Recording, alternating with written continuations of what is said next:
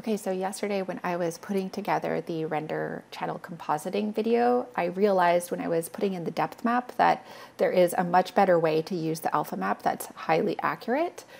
So I'm just going to show you the way I used to use alpha maps and the way I'm going to be using them going forward. So this is my sky alpha, and I will duplicate it into my color map.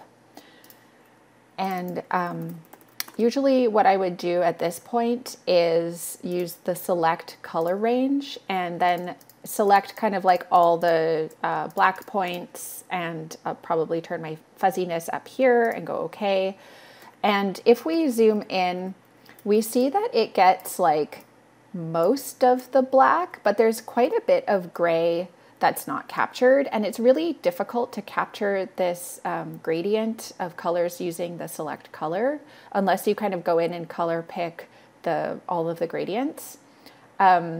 So you can also like kind of do the opposite approach and select all of the white points. So if I kind of color pick around and select all the white points like that, then it captures more of the snow, but there's still like edges around here where it's not getting the sky alpha. So let's just say that this is the approach I was using, and I was going to try to cut out the sky from my color map.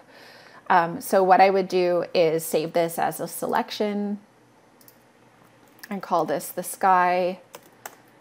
And then in my background, I would put a layer mask on and go select, load selection, load the sky, and then I would just like delete it from my color map. So then I would be left with essentially a transparent sky background that I can put in a different sky behind. And I'm just going to throw on a black background here just so you can see kind of like what is left over. So that's all right, that works fine, but it doesn't capture all of the snow. So what I'm going to do instead is I'm just going to duplicate this layer and then delete the layer mask. And I'm going to put a blank layer mask on this channel. And I'm going to turn on the alpha and just go Control A, which selects everything in the image. And then I'll use cut, so Control X. And then I'm going to press Alt click on this layer mask. So it's Alt click, and then paste the alpha in, so Control V. Deselect it and then invert it, so Control I, like that, so that the black is now white. And then when you take it off, it applies that as an alpha mask to the layer mask itself.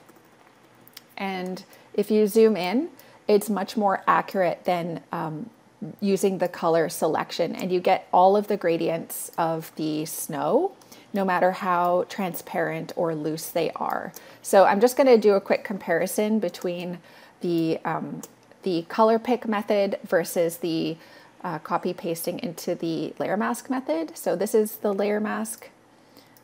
This is the color pick.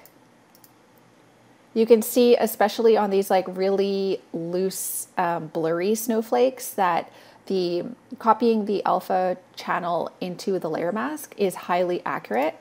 Whereas in this one, you lose out all of that fuzziness. So you're not actually capturing all of the detail that's in the alpha channel.